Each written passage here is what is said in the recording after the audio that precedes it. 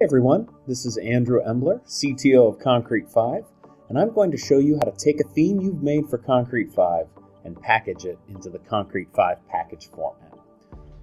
The concrete5 package format is the format used by concrete5 in our marketplace, as well as any developer who wants to bundle up bits of concrete5 code for redistribution. Some benefits aside from that include the ability to give a version number to a particular set of bundled code. This can be useful because you can version new bits of code and content and functionality over time and write upgrade and downgrade scripts between them. So it's really a helpful tool for people who deploy concrete5 sites as well. But definitely the most popular use of this format is the concrete5 marketplace. And anyone who wants to get a theme into the concrete5 marketplace would do well to understand how that works. So here is my blank concrete5 install. And if I go to the file system, you'll see I can go into my application directory, and then down into themes. And you'll see we've got the theme that I've been working on for this series of screencasts, Urbanic. This is in my local application themes directory. If I go into my concrete5 site, into pages and themes, you'll see that this theme is available for installation. So this is one that I've been working on locally. I've got it to a place where I think it could go into the marketplace, or I want to put it in the package format for some other reason. So let's get it in there. The first thing that I'm going to want to do is go into the packages folder here, the root, and I'm going to want to create a new folder. Let's make sure that this folder name is going to be likely unique to the package that we're working. What does that mean? That means you don't typically want to give this folder a name where it might conflict with something else that you have. So unless you own the core namespace like we do, using something like calendar or e-commerce or discussion is probably not a great idea. For my particular example, since my theme name is Urbanic, and that's fairly unique to this theme, I would imagine, around the web, I'm going to give my package a handle of theme_Urbanic. And the reason I'm going to use theme, this is just a sort of strategy, the reason I'm going to say theme here is because packages can contain all sorts of different stuff. They can bundle up multiple bits of code. A lot of times they'll just be one block type or one theme. But since there are all these different bits of code can live in this packages format, just choosing the name Urbanic for my package directory may not be that useful a term. I don't know if that's a block type or some kind of new image gallery. So the fact that I'm choosing theme, I think is going to help developers who might find this package in their packages directory and wonder what the heck it is. So I'm going to choose theme Urbanic as my package handle. Package handle is something we specify in code. It's got to be unique across all the installed packages on a site, and it has to match the directory name. So I've got my blank empty directory here, and I have to put two contents in this directory to sort of get started. The first is going to represent the icon of the package. Historically, this has been a 97 by 97 pixel PNG file named icon.png. I've got a helpful one here that I made, icon.png. So I'm just going to copy that guy in there. In 5.7, it's less important that this is exactly 97 by 97. It's more important that it's just a square icon. So the aspect ratio is unique across the width and height. Now I'm going to add a file for the most important. Now I'm going to add the most important file in a package. This is controller.php. This file specifies information about the package, like its current version, its name, the handle that matches the directory name, and it also takes care of installing the package and uninstalling the package if the package has any special things it has to do when installation happens.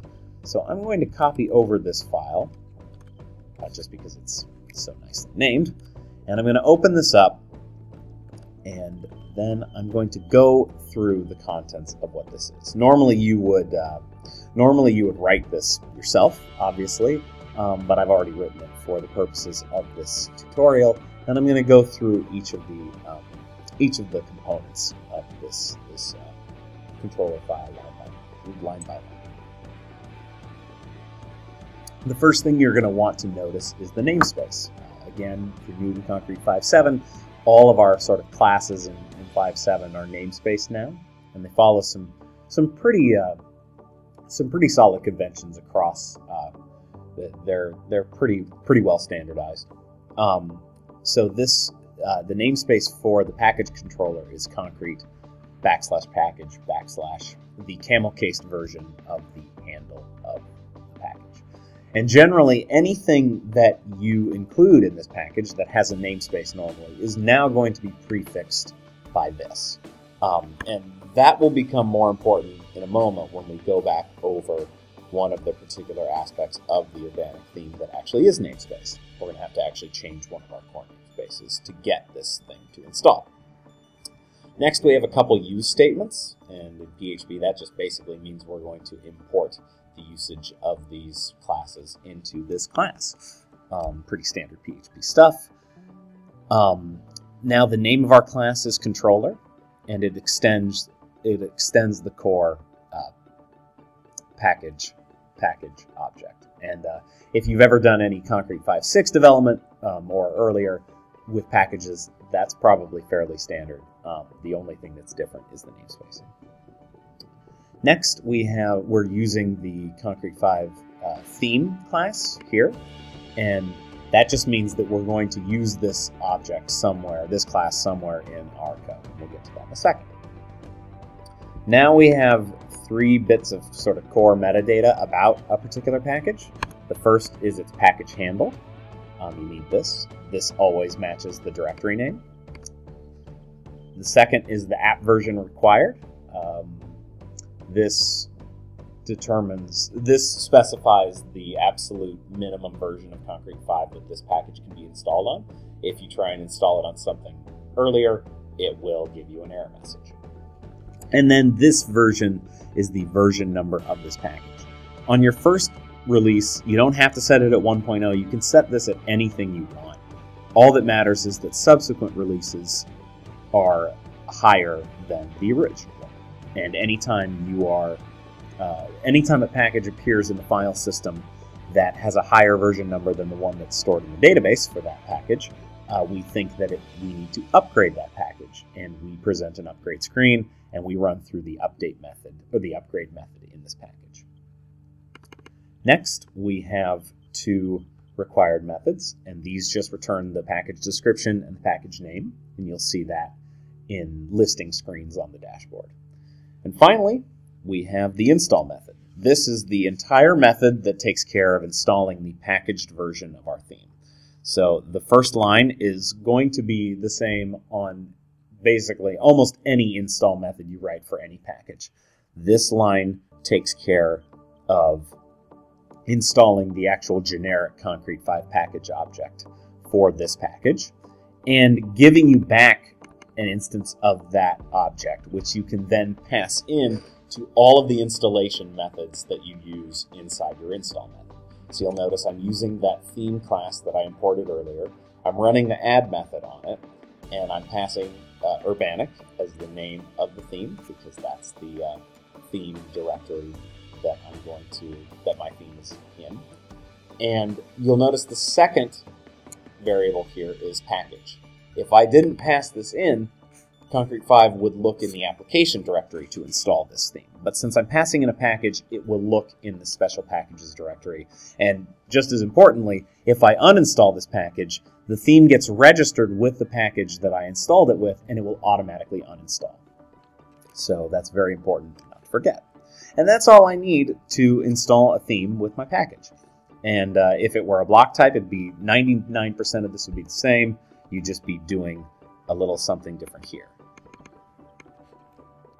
Now that we've got our controller set up, let's move the theme from our application themes directory into the packages directory. the first thing we're going to need to do is we're going to actually need to create a themes directory in our package. That's because each particular package is sort of like a mini version of the application directory or the concrete5 core, containing only full directory versions of the stuff that it installs. So I can't just dump Urbanic into the root here. We actually rebuild some of the concrete5 file structure by including the top level themes directory. So I'm going to open that directory here. Then I'm going to go back into my application directory, into themes, and then I'm going to move Urbanic from there into my package themes directory.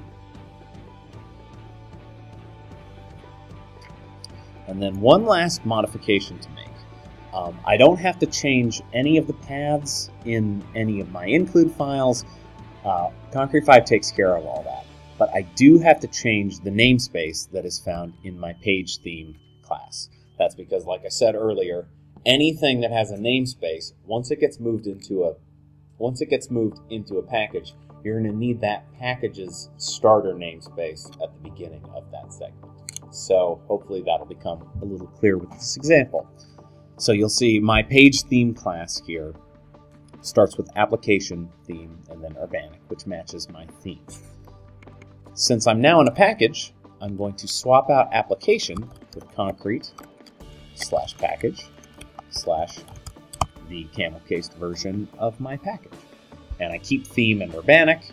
If I were doing this with block types, it'd be a very similar process generally. And that's all I need to change. I don't have to change anything else, just the namespace. So let's give it a try. If I go back to my themes page, you'll see that Urbanic is no longer available to install from here. But if I go into Extend Concrete5, I will see that the theme package is awaiting installation. And if I click Install here, refreshes, package has been installed. And if I come into Pages and Themes, you'll see that Urbanic is here awaiting installation, and I can activate the theme just the same way I can. And that's really all that it takes to package up a theme for Concrete5. Hopefully this has been helpful, and see you again real soon.